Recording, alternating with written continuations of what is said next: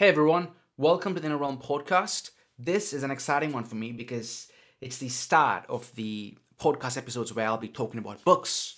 There's nothing I'd love to do being a bibliophile than talk about books and expound on them and give my opinion on them. I was thinking about how I want to do this. How do I want to make this book review episode? I have watched a lot of book reviews online, and I gotta say, a lot of them generally are kind of like top five books I read this year, or top 10 books I read in my lifetime.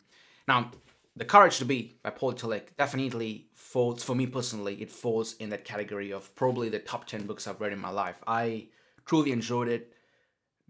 Enjoyed is it's too little of a word. The book changed me. I'd put it that way.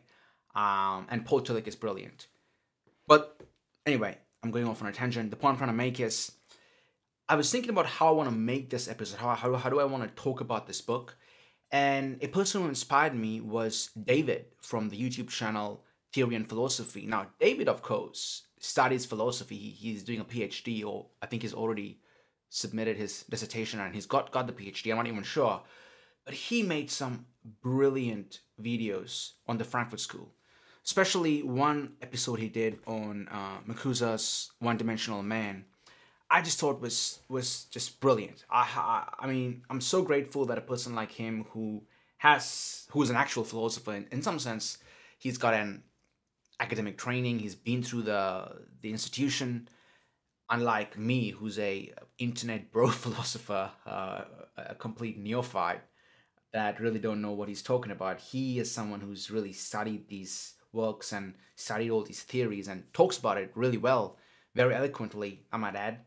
And he inspired me to really dig deep into this book, really not just talk about, this cool paragraph here or this really interesting paragraph here, but no, try and get to the essence of what The Courage to Be is about. And especially because, now I understand one can't do that for all books. Like one can't do that for, especially an untrained person like me can't do it for Heidegger's Being and Time. People probably spend semesters or their whole uni career in their degree trying to study phenomenology and Heidegger's Being and Time. Whereas The Courage to Be, Paul Tillich, specifically wrote it for a lay audience, for people like you and I, to think about these questions and kind of to bring it to the surface of our questions that we don't even know that we're asking. But, and he gets to that part in this book too. Questions that we probably that are kind of subconscious for us. They're there. We haven't got a way to articulate it. We haven't got a way to really pinpoint it. But I think he does it well in this book. And that's why, I said before that this is a great book. And even though I really tried, I have a long script where I'm probably going to have to take breaks in the middle because I'm going to read chunks and chunks of this book because I think that's the best way to do justice to it. Really talk about the best paragraphs, his most salient points, his most salient ideas. But I still can't nail down why I think it's a great book. There are so many reasons. And even thinking about this book vitalizes me. And that's true. For example, I'm a software engineer, and I've been trying to study for a few exams. And, as per usual, when one studies, one feels demotivated, apathetic, lazy, all of that. And generally my day would be where I, have my work day, kind of like a 9 to 5. I work at my day job, and then afterwards I work from home, so I don't really come back home. I'm done with work, and then I would do some writing or some scripting. What I mean by scripting is I'd write a script for a podcast episode, and every time I sat down and started writing the script for this podcast, it really vitalized me, because after I'm done with the script, I'd do the studying afterwards for my exam, and I'd feel so motivated, I'd feel so inspired, and I'd feel ready to go. And I think it's got a lot to do with the kind of ideas that Paul Tillich talks about in this book. So, to put it simply, The Courage to Be is a series of 6 lectures Tillich gave in 1952, so right after World War II and I don't have to explain what happened there, the disaster that took place in the world. It's an attempt, really, for him to try and, as I said, bring to the public consciousness these existential questions, but also to try and understand how to be, in the sense of being, how to be in this world and exist, and how do we continue to be? How do we sustain being in this world, living, really? And as I said again before, it's an attempt to move existential dread, meaninglessness, anxiety, topics that he'll go into deeply in the book, that he believes are being overtly or unnecessarily intellectualized. That is, these abstract ideas, and he wants to make everyone realize what these questions are, what these topics are, whether one is an intellectual or not. Anyone should have access to these ideas, let's say. And that's pretty much the preamble. There isn't really a lot to go into as to like what's the background of the book and all of that. I think just trying to understand what his intent behind writing the book is good enough. And of course, as the title of the book is The Courage to Be, we've got to start off by talking about courage. So the first 1/3 of the book I did find a bit difficult, especially when he was talking about Greek antiquity, because I haven't read a lot of work by ancient Greek philosophers. I've read a few stuff by Aristotle and like Plato's Republic, all of that, but he really tries to define what courage is. He'll talk about a dialogue that Socrates has. It's called Lashes. Is that how it's pronounced? I'm not sure. I believe it's pronounced as Lashes. Doesn't matter. Just go and Google Laches, and that was a dialogue Socrates had about courage. What does it mean for someone to be courageous? He brings in the Stoics. He brings in Spinoza, a very interesting part there. Of course, Aquinas. And then, kind of as he works towards about page probably 50 or 60, he brings up Nietzsche, who had a massive influence on Paul Tillich, who he believes is like the epitome of this idea of the courage to be, with, Nietzsche's whole doctrine of the will to power. And I'll start off by defining courage. Well, not really by defining courage, I apologize, but by reading out a paragraph by how Paul Tillich describes the way Aristotle and the ancient Greek philosophers saw courage. So this is from chapter 1, Being and Courage. Courage and fortitude, from Plato to Thomas Aquinas. Perfection for Aristotle as well as for Plato is realized in degrees: natural, personal, and social. And courage as the affirmation of one's essential being is more conspicuous in some of these degrees than in others. Since the greatest test of courage is the readiness to make the greatest sacrifice, the sacrifice of one's life, and since a soldier is required by his profession to be always ready for the sacrifice, a soldier's courage was and somehow remain the outstanding example of courage. So, I should have, had that preamble before this para. In the previous paragraph, or in the previous section, he talks about, they define courage as how a soldier acts, essentially. Then we get to courage and wisdom, as defined by the Stoics. In Socrates, the heroic courage of the past was made rational and universal, a very ancient Greek idea to universalize everything, something that Kierkegaard writes about in Fear and Trembling. A democratic idea of courage was created as against the aristocratic idea of it. Soldierly fortitude was transcended by the courage of wisdom. In this form, it gave philosophical consolation to many people in all sections of the ancient world throughout a period of catastrophes and transformations. So courage wasn't just seen and manifested in the soldier, but even the common person who wasn't a soldier could be courageous. The description of stoic courage by a man like Seneca shows the interdependence of the fear of death and the fear of life, as well as the interdependence of the courage to die and the courage to live.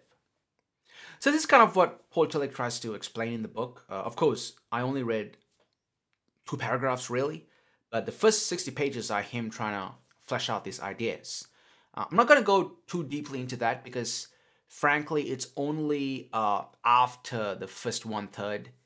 In the first 1/3, he's sort of warming up his ideas, really building up his points. But it's afterwards he kind of comes to his point of climax and really, hits it home and really expounds on what he means by courage. And here's what Paul Tillich essentially means by courage. Now, this paragraph I'm about to read is actually in the first page, but he kind of makes this point and then gets to the part where he looks at courage or studies courage historically. But in the first page, he says, for him, courage is essentially a self-affirmation and in spite of the threat of non-being. So let me, I didn't, put that clearly. The idea is we all have, as a concomitant result, concomitantly we all have the risk of non-being. When there's being, there's also the risk of non-being. And for Tillich, to put it plainly, courage is self-affirmation in spite of this threat of non-being. And of course, for Tillich, courage is ontological. So in chapter 1, he says, in Being and Courage, courage is an ethical reality, but it is rooted in the whole breadth of human existence and ultimately in the structure of being itself. It must be considered ontologically in order to be understood ethically.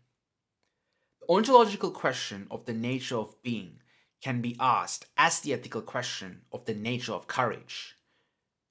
Courage can show us what being is, and being can show us what courage is.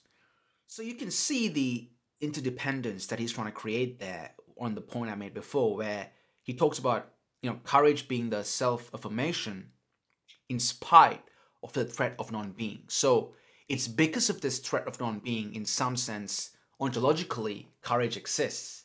And by understanding what courage is ontologically, we can understand the ontic nature of being itself. Now, speaking about being, ontology, a very, I wouldn't blame you, let's say, or a very normal thought to have is, Tillich was probably influenced by Heidegger. And you're right, he was heavily influenced by Heidegger. Maybe, if I'm not mistaken, I think Nietzsche and Heidegger had the most influence on Tillich, and probably even Sartre. And there are some great papers. I was gonna read out excerpts from them, but then I realized some of these papers they're pretty much like I think the second thesis is like 300 pages, so they're books on its own. I mean, The Courage to Be itself is only 150 pages. So, and then I'll just leave the link down below if you're interested. Please go read the papers.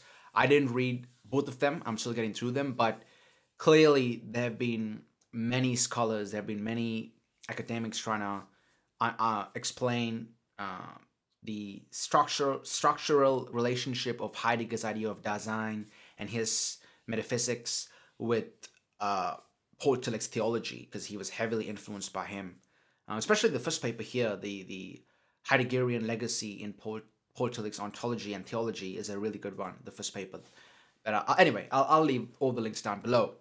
So I was talking about the idea of non-being before, and I was saying that, self-affirmation in spite of the threat of non-being. So it's important to understand what does Paul Tillich mean by non-being. Because it's funny, maybe I was thinking about this. I kind of get this hunch that by understanding what Paul Tillich means by non-being, by that negation, let's say, it gives a better understanding of what he means by being. Because, much like Dasein, much like the Heideggerian idea of being, it's really difficult to understand what being is. That's like a huge, probably one reason people are a bit averse to existentialist phenomenological kind of thinking, because it's really hard, like is being a person, is being consciousness, what is being? Therefore, I thought it's better trying to define non-being as to how Paul Tillich defines it, of course, than trying to make sense of what being is. So in chapter 2, being, non-being, and anxiety, he talks the section an ontology of anxiety. Here's how Paul Tillich defines non-being. Certainly, non-being is not a concept like others. It is a negation of every concept. But as such, it is an inescapable content of thought, and as the history of thought has shown, the most important one after being itself. If one is asked how non-being is related to being itself, one can only answer metaphorically. Being embraces itself and non-being. Being has non-being within itself, as that which is eternally present and eternally overcome in the process of the divine life. The ground of everything that is not a dead identity without movement and becoming. It is living creativity. Creatively, it affirms itself, eternally conquering its own non-being. So when he means creatively, it affirms itself, that's being. It turns its being, affirms itself, eternally conquering its non-being. As such, it is a pattern of the self-affirmation of every finite being and the source of the courage to be. Now on non-being, Tillich also talks about anxiety. A big part of this book is really about anxiety, as a matter of fact. And he talks about the 3 types of anxiety and the nature of man. Because obviously, non-being is connected to this anxiety. So it is pertinent to the discussion of non-being. Tillichian non-being, let's say. Non-being is dependent on the being it negates. Dependent means 2 things. It points first of all to the ontological priority of being over non-being. The term non-being itself indicates this, and it is logically necessary. There could be no negation if there were no preceding affirmation to be negated. And in chapter 6, certainly the best chapter in the book, the last chapter and the best chapter in the book, in regards to non-being, in the section, the power of being, he says, the faith which makes the courage of despair possible is the acceptance of the power of being, even in the grip of non-being. Even in the despair about meaning, being affirms itself through us. The act of accepting meaninglessness is in itself a meaningful act. It is an act of faith. So I understand, and when I was writing the script, I did again feel this may be the case. Without the build-up, without the context, these paras probably seem meaningless. They seem like nonsense and kind of like a philosophical fruit salad, just mush, or it may seem like a bit obfuscated. It's not the case. I'm reading these paras as maybe take it this way. I'm reading these paras only to give intimations of what the book is about, because I can't read the whole book, obviously. But these points are very, very salient as all the other these points become very salient and really kind of come at you when there's context within the other points, if that makes sense. So on the question of courage, this is an important point I want to add here. I don't know if this falls under non-being. However, I would say it definitely falls under courage, because Tillich talks about the courage to be oneself, the courage to be an individual, the courage to affirm oneself, self-affirmation, as I spoke about a couple of times. But he also says the other element of courage, the other structure of courage, speaking ontologically, is the courage to be as a part. So he says that we all feel worthless. No question about it. We all feel that we are worthless. We all feel that we are inadequate. I feel that a lot, especially these days. I've been feeling that a lot. That that we're incompetent, that we are undeserving. And some people might take this as a very peculiar, twisted kind of false modesty, but really it's vanity. We may want to think that by being very self-effacing or having a negative view of oneself, that we look humble, and in that sense that's a vain act, because it's still exhibitionist, it's self-seeking. I'm not talking about that. I'm talking about when people genuinely sense, but really feel worthless, when they really feel that they are undeserving, that they don't deserve the good in their life, they don't deserve any good at all, in fact. And then Tillich says, to be courageous is also not just being self-affirming, but also having the courage to be as a part, having the courage to be a part of being itself. So he says, the in spite of that, he talks about the in spite of the threat of non-being, that also applies that courage necessitates, it's a difficult word to say, courage necessitates the in spite of our unacceptability, we still choose to be accepted. We know very well that we are worthless, that we are unacceptable, but still our courage for it to manifest, we choose to be accepted. I hope that made sense. I'm really trying here. So in chapter 6, again, his best chapter, he talks about courage and transcendence, the courage to accept acceptance. So even accepting acceptance is a big part of the structure of courage. One could say that the courage to be is the courage to accept oneself as accepted in spite of being unacceptable. Accepting acceptance, though being unacceptable, is the basis for the courage of confidence. The conquest of the anxiety of guilt is also the conquest of the anxiety of fate. The courage of confidence takes the anxiety of fate as well as the anxiety of guilt into itself. It says in spite of to both of them. So you probably can see a common theme, this idea of in spite of, when it comes to anxiety, when it comes to the idea of being unacceptable, when it comes to the threat of non-being, there's always an in spite of. It's never a around it, it's never a evading it, it's always a confrontation of it, and then in spite of that, affirming oneself. This is the genuine meaning of the doctrine of providence. Providence is not some theory about some activities of God. It is the religious symbol of the courage of confidence with respect to fate and death. For the courage of confidence says, in spite of, even to death. So, for those that are not religious, or for those that are, let's say, non-Christian, providence is the idea of this, how can I put it simply?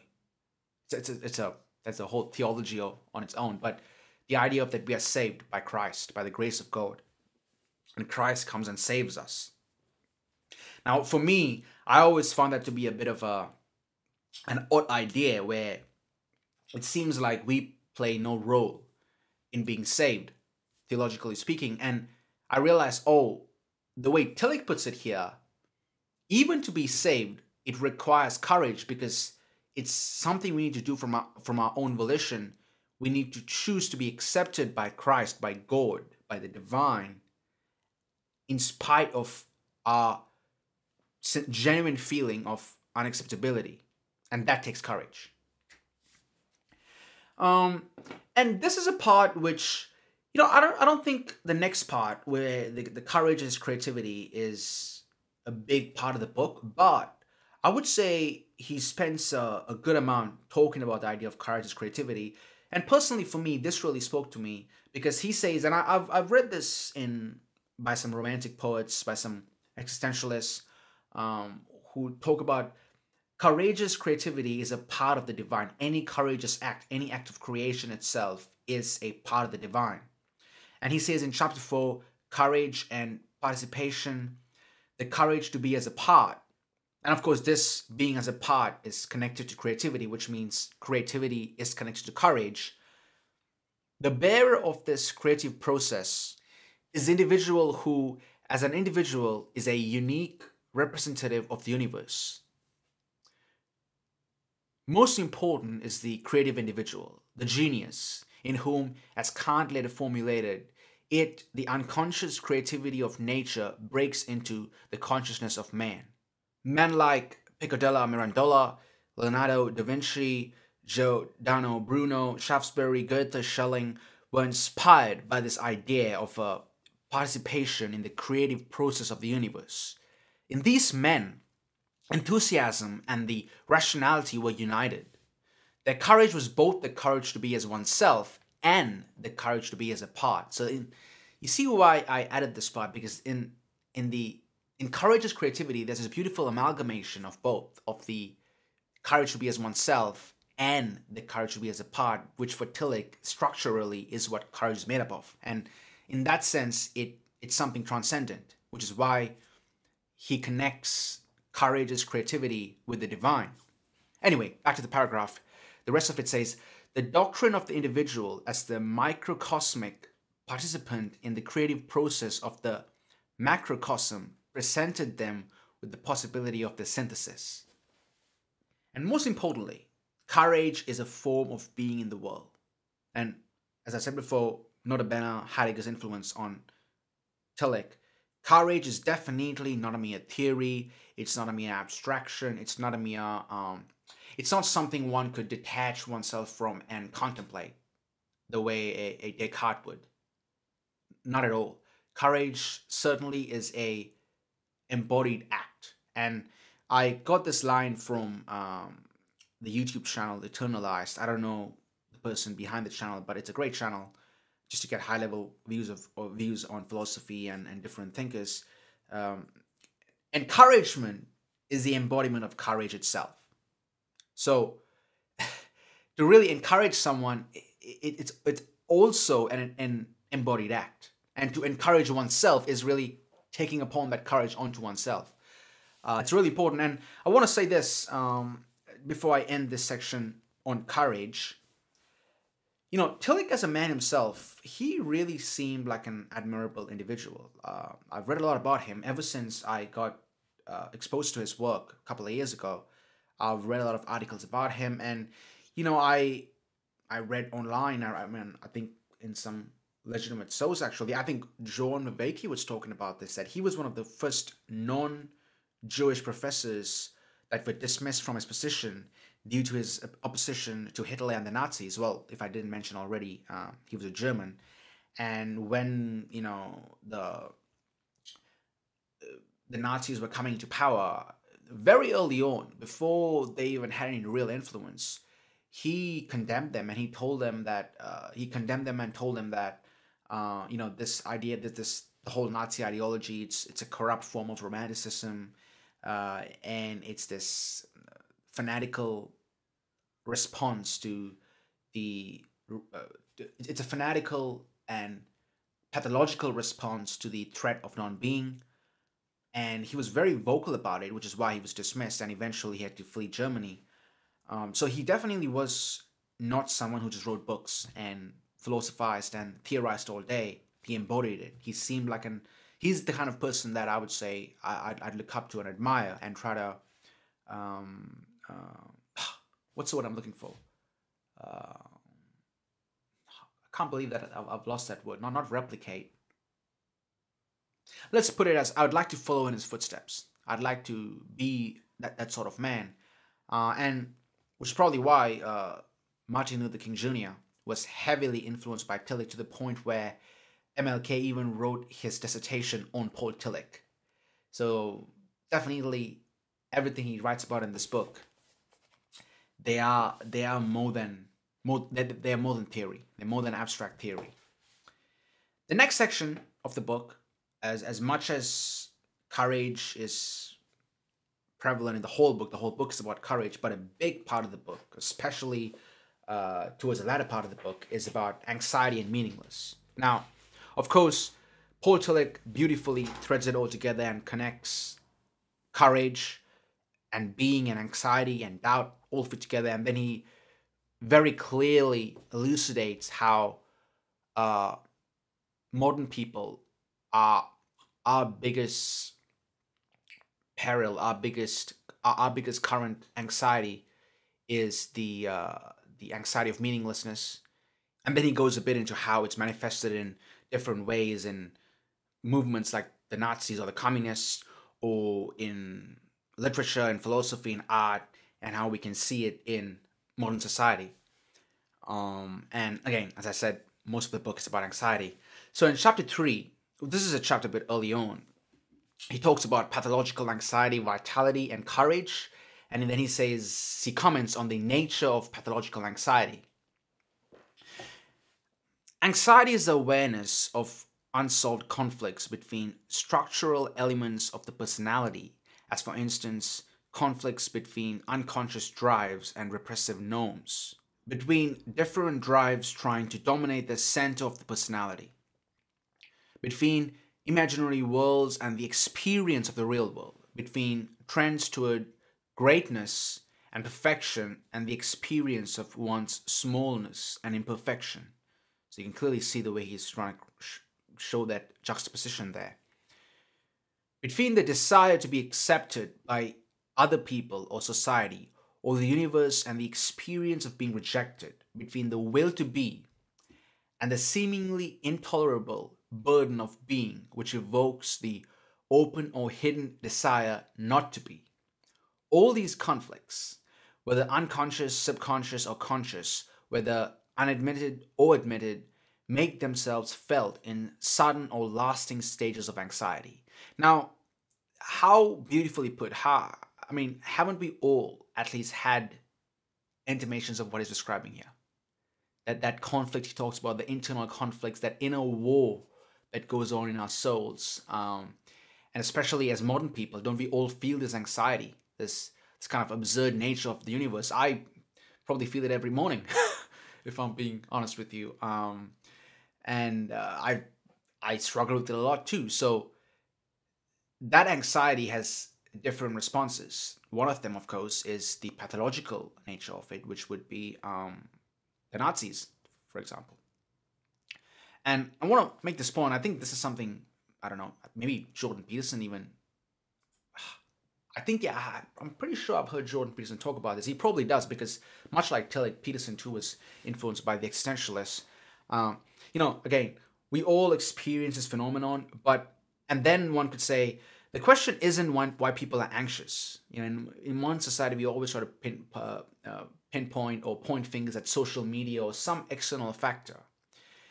Given the reality of being, given our thrownness into this world, to use a Heideggerian term, the question isn't why people are anxious. The question is why we aren't in perpetual fear and trembling to death. Why we are in constant fear and trembling in the Kierkegaardian sense and dying from anxiety. The question is actually, how are we not anxious? It's a better question to ask, in fact. So, on to this idea of anxiety. Here's how Tillich responds, and this is one of my favorite parts in the book. I love this part so much. Courage does not remove anxiety, since anxiety is existential. It cannot be removed. But courage takes the anxiety of non-being into itself. Courage is self-affirmation in spite of, namely in spite of non-being. He who acts courageously takes in his self-affirmation the anxiety of non-being upon himself. A very, very important point. I can't stress it enough, because Tillich is very clear here where he says that we can never get rid of anxiety. We can never evade it. In contrary to what our modern medicalized, mental health obsessed society tells us, anxiety can't be just cured. It can't be jettisoned from our existence, because it's an existential reality. All human beings, to a certain extent, are going to feel anxious by the mere fact that we are alive. It's an essence to our being, I'd say. The only thing one could do is to take this anxiety of non-being, however it manifests, into being itself and act courageously. And for me, that's just, keeping aside the metaphysics and the ontology and all of that, that seems like a practical way to deal with that existential anxiety, that existential dread at times. And in chapter 2, Being, Non-Being, and Anxiety, Tillich says he tries to provide an ontology of anxiety.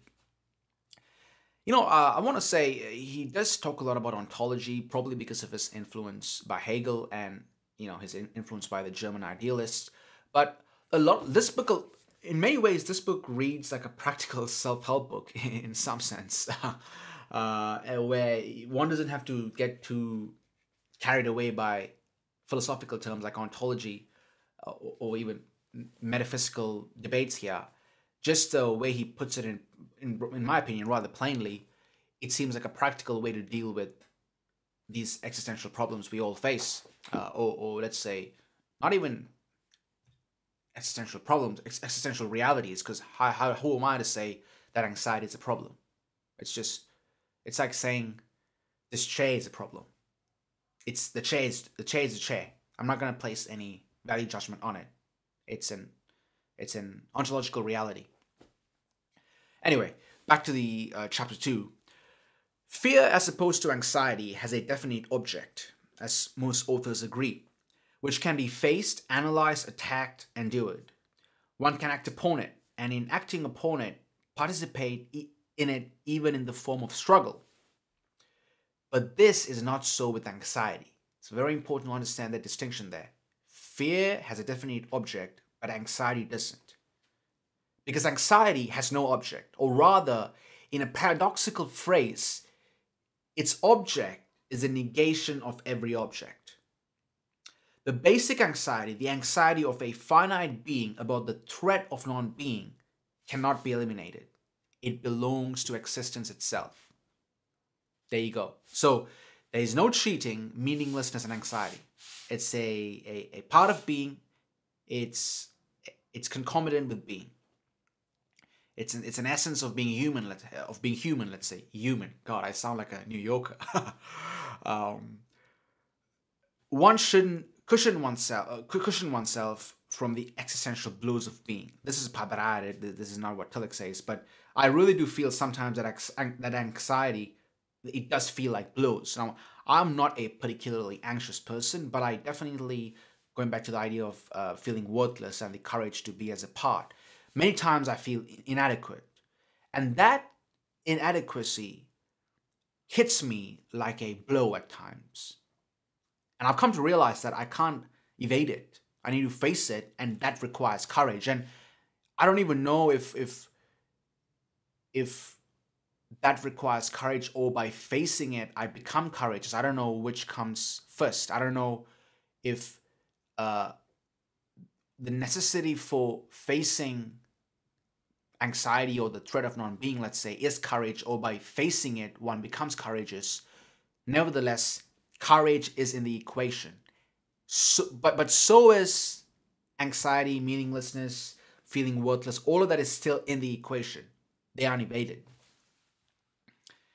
And speaking about meaninglessness, Tillich, here's how he puts it, again in chapter 2, Being, Non-Being, and Anxiety. The anxiety of meaninglessness is anxiety about the loss of an ultimate concern. If you've read Dynamics of Faith, another great book by Tillich, he definitely digs a lot deeper into the idea of ultimate concern and absolute faith. Anyway, I'm not going to go off on a tangent there. I'm just going to stick to this book. I will make a video on Dynamics of Faith soon. The anxiety of meaninglessness is anxiety about the loss of an ultimate concern, of a meaning which gives meaning to all meanings. To use a very contemporary term, meta-meaning.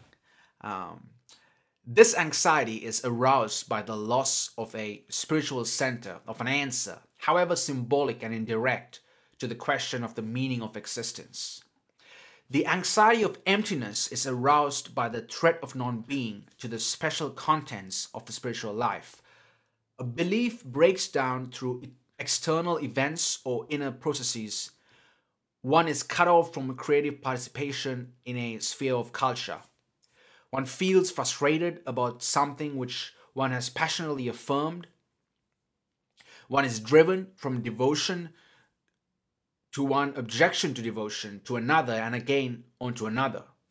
Because the meaning of each of them vanishes, and the creative eros, by the way, on the topic of on the word eros, Tillich was also influenced by Freud. So you can clearly see that here. And the creative eros is transformed into indifference or aversion. Everything is tried and nothing satisfies. The contents of the tradition, however excellent, however praised, however loved once, lose their power to give content today. And present culture is even less able to provide the content. Anxiously, one turns away from all concrete contents and looks for an ultimate meaning, only to discover that it was precisely the loss of a spiritual center which took away the meaning from the special content of the spiritual life. But a spiritual center cannot be produced intentionally, and the attempt to produce it only produces deeper anxiety. The anxiety of emptiness drives us to the abyss of meaninglessness. And then a point that is ubiquitous amongst the book is that, again, the way he says that non-being cannot negate being if there wasn't being in the first place. Therefore, being itself takes upon non-being. He says, the destruction of meaning is itself a meaningful act. Now, I told you, when I read this, when I read this in a few places in the book, I thought, is this wordplay? Because I do know it sounds rather romantic. There's a flow to it. Is this wordplay? I don't think so. I don't think so. Again, given when he says the destruction of meaning is itself a meaningful act, I don't think it's mere wordplay, given the context of how he places that sentence. And that's important. Because Tillich is an existentialist, therefore for Tillich, the only way to overcome meaninglessness is by living. Therefore, even when one feels meaningless, one should just live, one should just act and partake in this world and affirm oneself. Both the courage to be as a part and the courage for self-affirmation. I'll probably keep repeating those 2 points because there's such important points in the book. And again, thinking about Heidegger's influence on Tillich, for Heidegger, being or Dasein, it's beyond consciousness even. It's beyond reasoning. The only way it exists is by existing. And on the topic of Heidegger, let's get to existentialism, because Tillich, of course, is a Christian existentialist. He was heavily influenced by existentialism. And I gotta say, I've read out this para on previous episodes. I think in the last episode I did on the Dostoevsky's Crime and Punishment episode. It's got to be one of the most palatable explanations of existentialism for a neophyte like myself. It's quite hard to define what existentialism really is, but Tillich pretty much does it in 2 pages, and I picked out these excerpts that I think are the best parts from those 2 pages. So in chapter 5, Courage and Individualization, the section, The Existential Attitude and Existentialism, here is how he defines it. The existential attitude is one of involvement in contrast to a merely theoretical or detached attitude. Existential in this sense can be defined as participating in a situation, especially a cognitive situation, with the whole of one's existence. This includes temporal, spatial, historical, psychological, sociological, biological conditions. And it includes the finite freedom which reacts to these conditions and changes them. And existential knowledge is a knowledge in which these elements, and therefore the whole of existence of him who knows, participate. The word participate is key here. The self, which has become a matter of calculation and management, has ceased to be a self. It has become a thing. You must participate in a self in order to know what it is. But by participating, you change it. In all existential knowledge, both subject and object are transformed by the very act of knowing. Existential knowledge is based on an encounter in which a new meaning is created and recognized. You may have a precise, detached knowledge of another person, his psychological type, and his calculable reactions, but in knowing this, you do not know the person, his centered self, his knowledge of himself. Only in participating in his self, in performing an existential breakthrough into the center of his being, will you know him in the situation of your breakthrough to him. Bravo. It's beautifully put. I love those 3 paragraphs.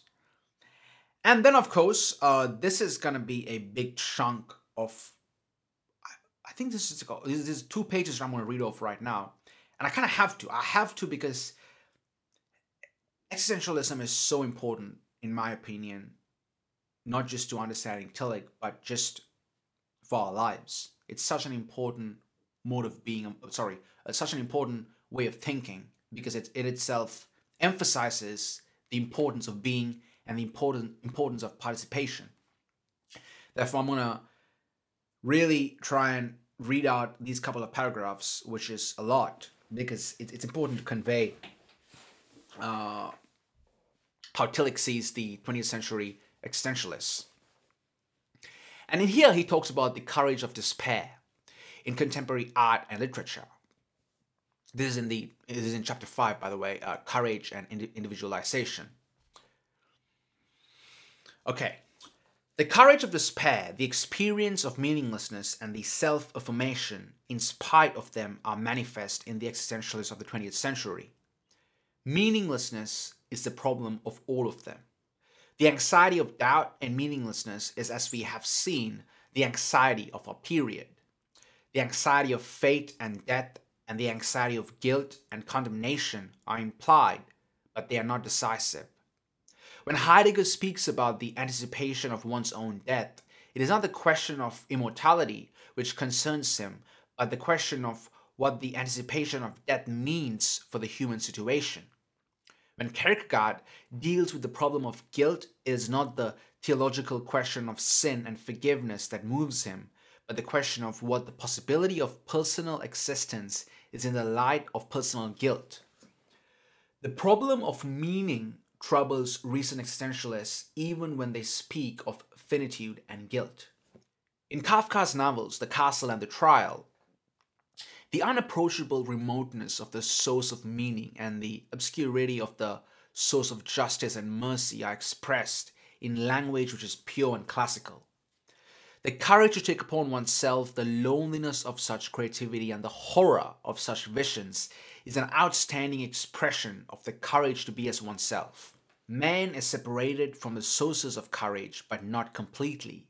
He is still able to face and to accept his own separation.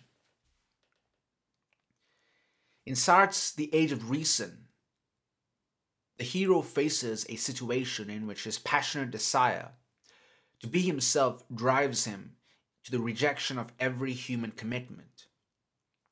He refuses to accept anything which could limit his freedom.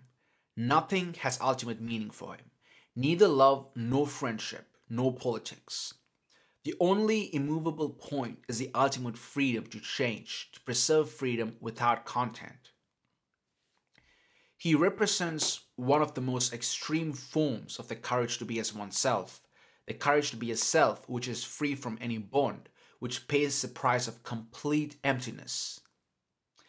In the invention of such a figure, Sartre proves his courage of despair. From the opposite side, the same problem is faced in the novel The Stranger by Camus, who stands on the boundary of existentialism, but who sees the problem of meaningless as sharply as the existentialist. His hero is a man without subjectivity. He is not extraordinary in any respect. He acts as any ordinary official in a small position would act. He is a stranger because he nowhere achieves an existential relation to himself or to his world. Whatever happens to him has no reality and meaning to him. A love which is not a real love, a trial which is not a real trial, and ultimately an execution which has no justification in reality. There is neither guilt nor forgiveness, neither despair nor courage in him. He is described not as a person, but as a psychological process which is completely conditioned. Whether he works or loves or kills or eats or sleeps, he is an object among objects, without meaning for himself and therefore unable to find meaning in his world. He represents that destiny of absolute objectivation against which all existentialists fight. He represents it in the most radical way without reconciliation. The courage to create this figure equals the courage with which Kafka has created the figure of Mr. K.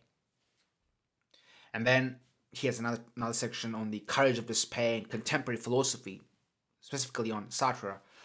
Sartre draws consequences from the earlier Heidegger, which the later Heidegger did not accept.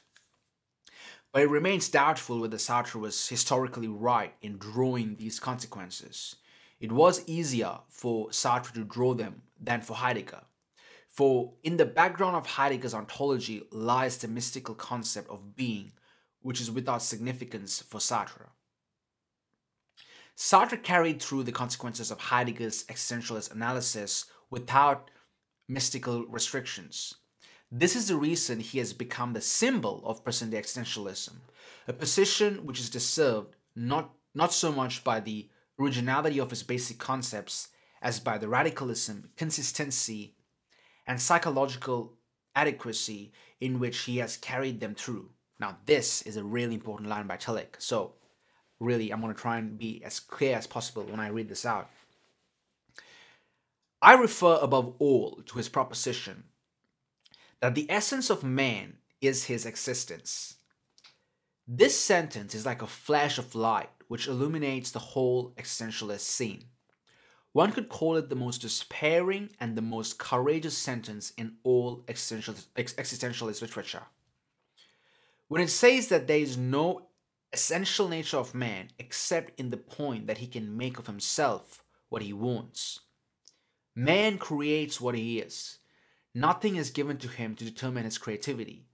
The essence of his being, the should be, the ought to be, is not something which he finds, he makes it. Man is what he makes of himself, and the courage to be as oneself is the courage to make of oneself what one wants to be. A very good description, I think, of Sartre's work, even though I haven't read Being and Nothingness. It's on my list. But clearly, as you can see, Tillich takes the existentialists rather seriously, and I also do like, unlike some, evangelical, theologians, I wouldn't really call them that, more like evangelists, they tend to be very dismissive of the existentialists, and I truly admire Tillich that he took the existentialists seriously, because they speak of some ultimate truths, some important realities of being human. And here's where the idea of freedom in finitude. Now, Tillich talks about this in a couple of sections, but I think he goes into this more deeply in his book, in his volume, in his series, Systematic Theology, which also is something, I don't know if I could make a video on that, if I could record a podcast on that. I might try, because it's a great book. I'm still getting through volume 1. In any case, getting back to this before I go off on another tangent, Tillich talks about the idea of freedom in finitude. So, in that sense, Tillich's Christian existentialism, or let's just say Tillich's existentialism, does transcend the binaries of both modern materialistic determinism and the Sartrean radical freedom, where for Sartre, in some sense, as the line clearly says, essence precedes existence. Existence precedes essence. For me, honestly, as much as I enjoy reading Sartre's work, especially his plays like Nausea or No Exit, I find his philosophy, and God, I can't believe I'm saying this, a bit naive, really, with this idea of radical freedom. I don't know if I should even say such things, because who the hell am I? I'm talking about probably one of the most influential philosophers in the 20th century. In any case, I do like how Tillich does transcend both those binaries. And I want to make this point here. He does transcend the evangelistic kind of this submission to God, where in his theology, it's not like we don't play any part in our salvation or in our courage to be as a part. We are very much involved in it, and being involved in it is a courageous act. And of course, he clearly rejects fundamentalism, and he says that it fails to make contact with the present situation, which is why he smartly and wisely has taken the existentialists seriously without being cynically dismissive of them. The point Tillich makes is that we have to find our freedom through, of course, self-affirmation and self-assertion through our finitude. Through it, though, not despite it. The fact that we have this existential finitude doesn't mean we have no freedom. As a matter of fact, he'd say it is because of this finitude we are free, paradoxically. And in chapter 2, he clearly says in the anxiety of guilt and condemnation, man is essentially finite freedom. Freedom not in the sense of indeterminacy, but in the sense of being able to determine himself through the decisions in the center of his being. Man as his freedom is free within the contingencies of his finitude, but within these limits he is asked to make of himself what he is supposed to become, to fulfill his destiny. In every act of moral self-affirmation, man contributes to the fulfillment of his destiny, to the actualization of what he potentially is. Beautifully put. The idea is we find freedom. True freedom is found in this finitude. And this is where he gets to, again, chapter 6, as I said, the most important part of the whole book, which is the idea of God. And he ends it, even though, it's really interesting. This is at least ostensibly a Christian book, let's say, a book on theology, but very rarely he talks about God, or very rarely he even mentions biblical verses. So anyone who's not even a Christian, or even people who are averse to Christianity or religion, could read this book and get a lot out of it. And again, chapter 6 is beautiful. It's the courage and transcendence, the courage to accept acceptance from that section. And he says, courage is the self-formation of being in spite of the fact of non-being. It is the act of the individual self. Did I read this part out already? Let me see. I think I have repeated in my script. Oh, I haven't. That's good. All right. Apologies. I'm going to keep reading it. Courage is a self-affirmation of being in spite of the fact of non-being. It is the act of the individual self in taking the anxiety of non-being upon itself by affirming itself either as a part of an embracing whole or in its individual selfhood. Courage always includes a risk. It is always threatened by non-being, whether the risk of losing oneself and becoming a thing within the whole of things, or of losing one's world in an empty self-relatedness. Courage needs the power of being, a power of transcending the non-being which is experienced in the anxiety of faith and death, which is present in the anxiety of emptiness and meaninglessness, which is effective in the anxiety of guilt and condemnation. The courage which takes this threefold anxiety into itself must be rooted in a power of being that is greater than the power of oneself and the power of one's world. Neither self-affirmation as a part nor self-affirmation as oneself is beyond the manifold threat of non-being. Those who are mentioned as representatives of these forms of courage try to transcend themselves and the world in which they participate in order to find the power of being itself and a courage which is beyond the threat of non-being. There's no exceptions to this rule. And this means that every courage to be has an open or hidden religious root. For religion is the state of being grasped by the power of being itself. And that's important because everything I spoke about here, and I even said that this book doesn't particularly talk about God all that much, or the Christian God at least, there's no question about it that theology is absolutely vital to talk about both our finitude and our infinitude and our existential realities. We can't even begin this conversation without theology. And a lot of the existentialists, even though a lot of the 20th century ones were atheists and irreligious, they were heavily influenced by religion, by the theological questions.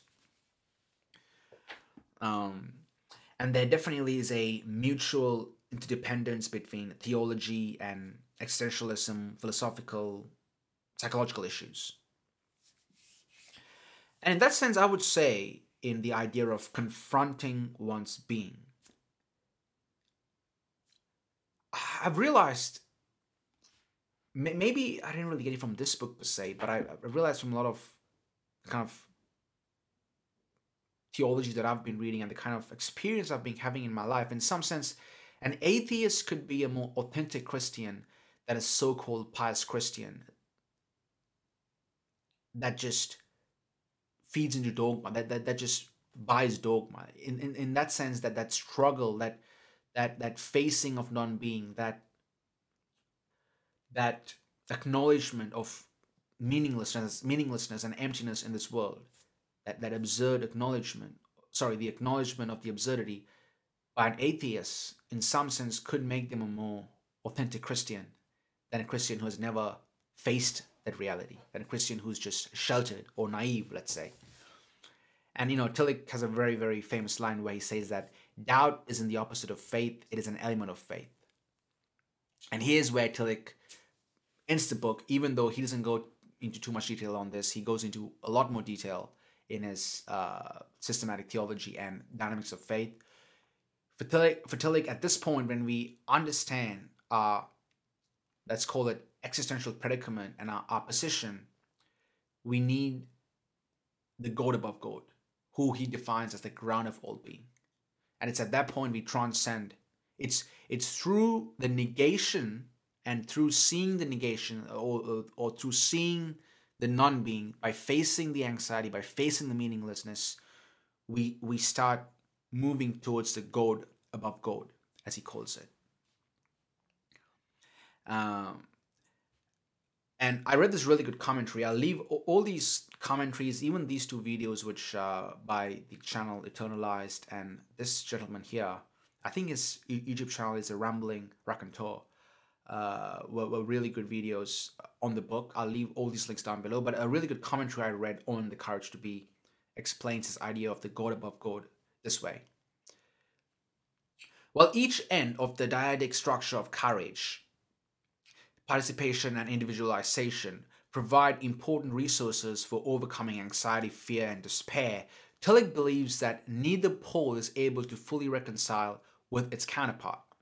A truly transcendent power or ground is needed in order to unite the two, so that courage can be fully asserted in the face of anxiety and the threat of non-being. For Tillich, the solution takes the form of the power of being itself, the ground of being which takes the anxiety and threat of non-being into itself and transmutes its determinations. Tillich shows that this power has historically been referred to as God in Western philosophical and religious traditions. But he convincingly and persuasively argues that the power of being itself transcends the theistic idea of God and cannot be referred to in personal terms, i.e., as an individual amongst beings.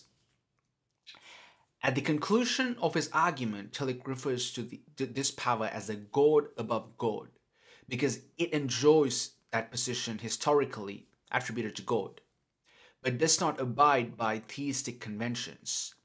It is rather the ground and depth of existence from which the individual unites both ontological poles of courage and is therefore able to instantiate both self-affirmation, the courage to be as oneself, and self-participation, the courage to be as a part.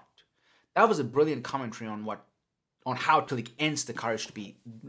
So this commentary just really is a commentary on the last line in the whole book, and I'll get to that. So the idea of the God above God, I'm still struggling with what this is, but to put it plainly, the theistic idea of God is dead for us modern people. The God of the pre-scientific era is most certainly dead. And the God that Nietzsche declared to be dead is dead for Tillich too. And it's at this point, in the death of this God, that we go to the God above God, the ground of all being. And if not for, again, this is what I mean by the idea of an atheist could be a more authentic Christian than a Christian who professes to be a Christian, him or herself. It's by acknowledging this negation, this meaninglessness with the death of God, that one moves to the God above God. And one, in that sense, becomes a part and sees the depth in the ground of all being. And one is grasped by it. One is taken in by it.